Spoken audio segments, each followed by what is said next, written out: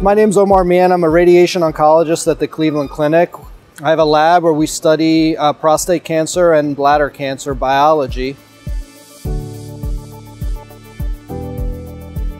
We still struggle based on clinical and pathologic features to know how to assign patients in the intermediate risk group into treatment schemas. So we know that many men with intermediate risk prostate cancer can be safely observed. We know that some of those men harbor potentially lethal prostate cancer.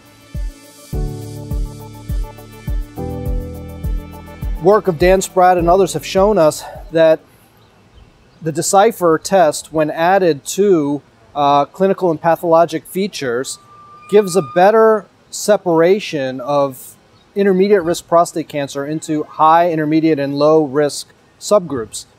So in those patients who have intermediate risk prostate cancer, in whom we're struggling to determine who can be observed, who needs more aggressive definitive treatment like surgery or radiation therapy, the Decipher test is useful as one more data point to help select those patients who ultimately will benefit from treatment.